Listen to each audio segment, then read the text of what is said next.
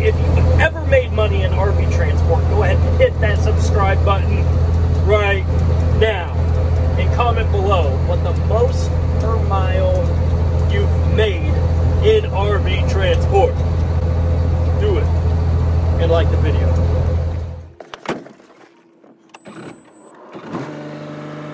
Day one, the first trip with the haul and tow. So, tune in.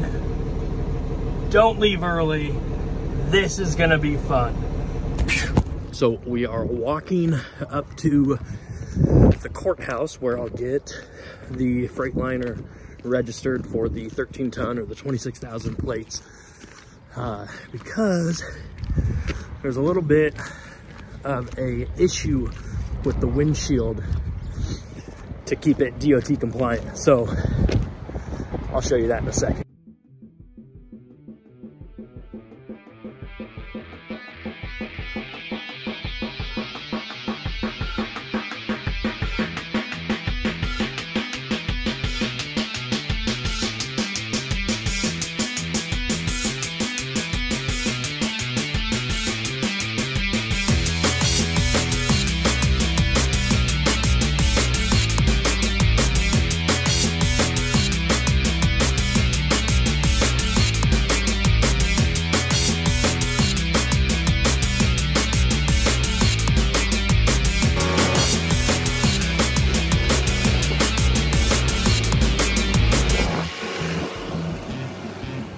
So the first night, without the truck idling all night, with the generator going and a little space heater went freaking great. I actually had to end up turning it down some, got a little too warm, and yeah. So we are on our way to Elkhart, get everything, ELD, new hook, new plates, all that stuff, get it all set up, and then stay tuned because we will be getting our first haul and tow load.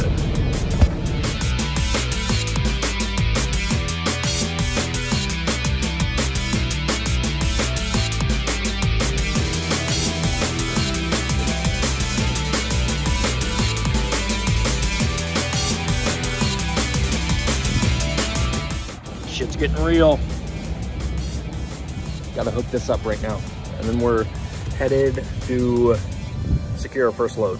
All right, mounting it. Says don't place it by any vents. Well, there's fucking vents everywhere, so right in the middle should work. Somewhere in there.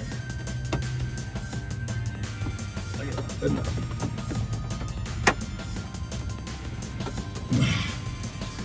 Whew. All right, the process continues. Anybody tell me what the purpose of putting these on the side of your truck is for? I mean, I'll keep them, but you need them? Okay, so probably like an hour and 20 minutes later, everything should be set up right, but she mentioned it may not actually register for 24 hours, maybe at midnight. I don't know. So basically I'm running normal books tonight, and then tomorrow it picks back up. I don't know. But I'm waiting on my email for the BOL. I am heading down to Tyler, Texas, and I got the central dispatch side of things set up as well. So hopefully you're going to see, and maybe multiple videos, I don't know, but you're going to see the first haul and tow, and then finding some type of cars essentially to, you know, pay that gas money for the trip from Texas back to Iowa. So there we have it.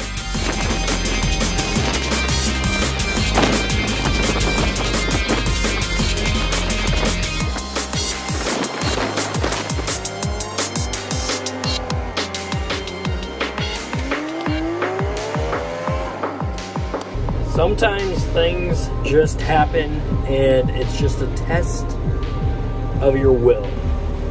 we have no AC or no heat blowing. So we're going to buy a new blower motor. No fuses are blown. Yeah, so hopefully that's it. It was really easy to take off the cover and unhook and unscrew the blower motor. That's what my mechanic thinks that it probably is. He told me I could test it somehow, but I'm not that savvy, so I'll just go see if we can't just replace it, and hopefully that works. Here we go. Out of stock, not able to get it until tomorrow morning, so on to the next. Not a single place has it in stock, and so here was my thinking, because I'm kind of over it, like, go fuck yourself kind of a, you know, mood, is I just got off the phone with an O'Reilly's, because out of O'Reilly's Advance and whatever the other one was, O'Reilly's was the cheapest out of the three of them. So I ordered it to be delivered at an O'Reilly's that's on the way down to Texas. So, you know, it kind of is what it is. If I get pulled over and have a DOT inspection at whatever level it is that they, you know, check stuff, I don't know. Yeah, failing that one. But fingers crossed.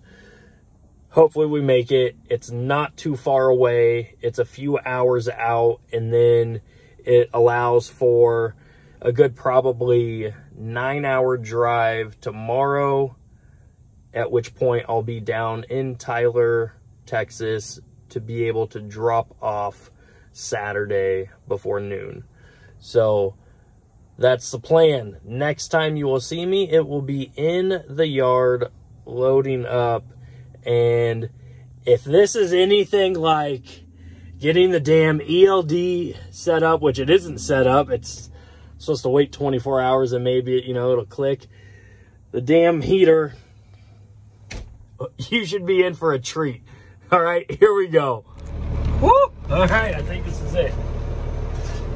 First one. So this one is the, I'm gonna go check the VIN, but I am pretty certain that this is our 21 footer, and then we have a 19 footer. So we will winch this baby up and then go find the 19 footer, because the guy didn't get it staged or whatever, so it's not a big deal. Here we go. All right, so you wait. You put the small one on first, not the other way around. So we gotta wait for the smaller one to get here. Another guy said that it's on its way. There it is, right here. Guy left the wheel on it and everything. This is gonna be fucking easy. Woo! I'm not gonna hold my breath though.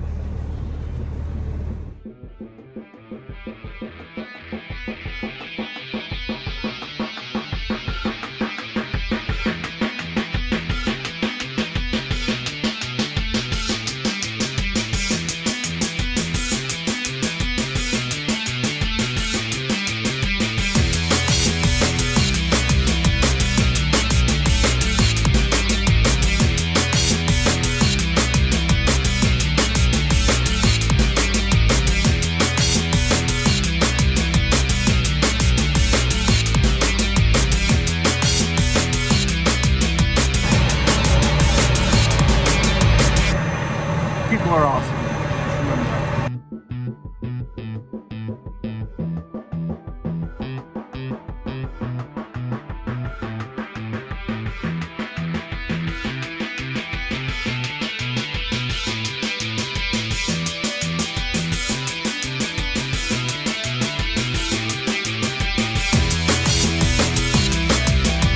Alright, we are loaded up. It's like 24 hours later.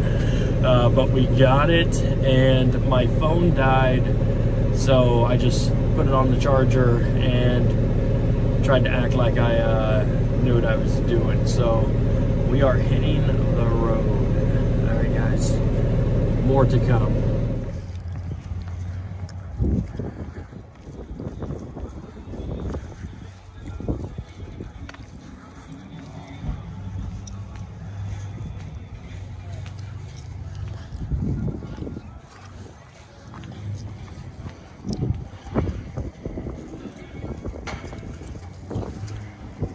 Okay, so quick update. We're back on the road. It's the following day, and I have heat blowing out.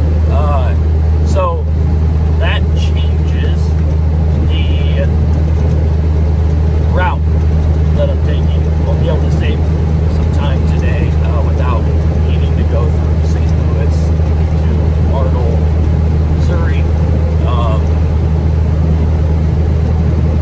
Yeah, so good thing I didn't buy it online, and it was just an order where they had to bring it from another location. There's still probably something going on with the heating AC, but as of right now, it's working. So we're just gonna keep trucking and going and get to Tyler, Texas before the clock ends today.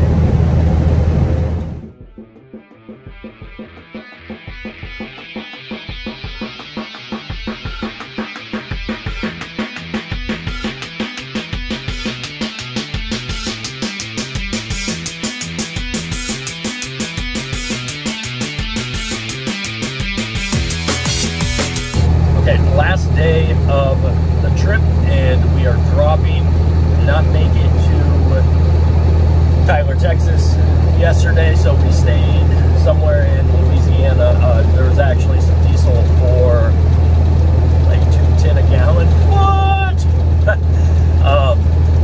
But we'll be dropping this morning, and then we'll have officially got the first haul and tow load under our belt, ready for more. Stay tuned.